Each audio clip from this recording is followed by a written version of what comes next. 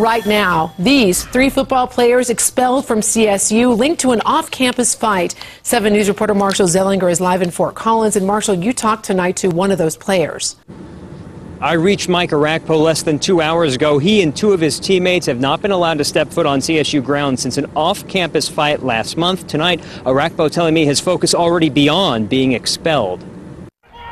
I wish Colorado State University the best. Junior linebacker Mike Arakpo, seen in the middle, would only talk about the CSU football team and his future when I reached him by phone. Arakpo and juniors Colton Paulus and Nordley Cappy all expelled. Football will come later, obviously, but the main focus is just getting another university so I can finish out my degree. The 3 players barred from campus since a fight last month involving 2 other CSU students, J.D. Haley and Donnie Gosha. Gosha also charged in the fight. Is there a student conduct review with that 4th student that was also charged?